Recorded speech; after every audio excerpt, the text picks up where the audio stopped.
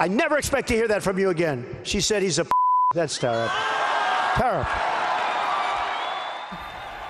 Okay, in just hours, voters will be hitting the polls in the New Hampshire primary, and Donald Trump is once again using the shock factor. He repeated a vulgar word describing female anatomy after a supporter shouted out in reference to Ted Cruz. And the Granite State might be about to make Jeb Bush the comeback kid. New polling shows Marco Rubio's loss of support there could be Jeb's gain. CBS 4's David Sutta is in New Hampshire, and he joins us now live with more on the last-minute push for votes. David.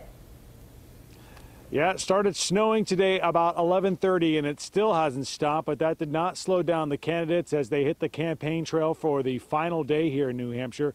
We're coming to you live tonight outside of Bicentennial Elementary, where there'll be no school tomorrow, not because of the snow, but because people will be casting votes. The hope is that the snow goes away and that people actually get to the polls. It might be snowing, but Senator Marco Rubio is fired up.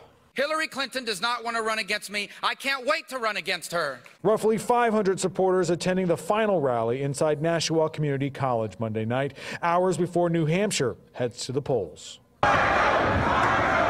The rally was interrupted by protesters once again challenging Rubio's experience. It's a theme that has haunted him since his debate here Saturday night, when New Jersey Governor Chris Christie called him out for regurgitating canned messages. And it happened again Monday night.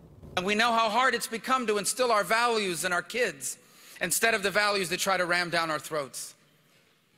In the 21st century, it's become harder than ever to instill in your children the values they teach in our homes and in our church, instead of the values that they try to ram down our throats in the movies, in music, in popular culture. This young man is proud to be an American, and he's young and he's energetic, and that's what we need in politics. Rubio is fighting for second place in New Hampshire. Polls show Donald Trump as the frontrunner, ahead 2-1. Governor Jeb Bush, who spent more than 50 days campaigning here, is hoping to prove the naysayers wrong. Donald Trump organizes his campaign around disparaging people as a sign of strength. While Bush attacked Trump at his final events, his super PAC slammed the airwaves with anti-Rubio ads. Marco Rubio simply isn't ready. The ads may be more money wasted. What works in Florida may not work in New Hampshire. In Florida, it's not the retail politics like it is here in New Hampshire. Here in New Hampshire, you can meet people face to face, shake their hand, and ask them a question close up.